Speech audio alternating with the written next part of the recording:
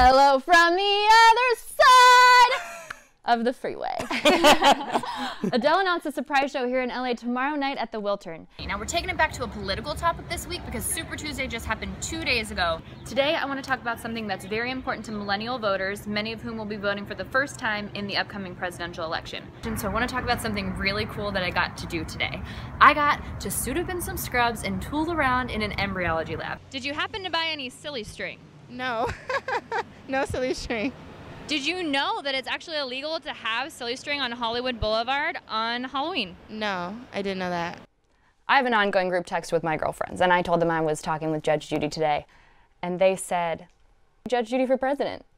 Any interest in running for public office? Republican presidential candidate Donald Trump talked about how he came up from nothing with just $1 million loan from his father to work with, and had to pay him back with interest. Coming from Ohio, Right, Ohio. OH10. That's right. All right. How does a woman from Ohio end up here in LA with all of this access, photographing some of the most famous women in the world? Today I put it out on Twitter and I asked, what do you guys want to talk about? And you told me NCAA March Madness, which I am happy to talk about because my Carolina Tar Heels are in the Final Four. For a good squeeze. Oh, yes. The squeeze is good. The squeeze is good. Who doesn't love dogs? You can't trust people that don't love dogs. No. Or cats.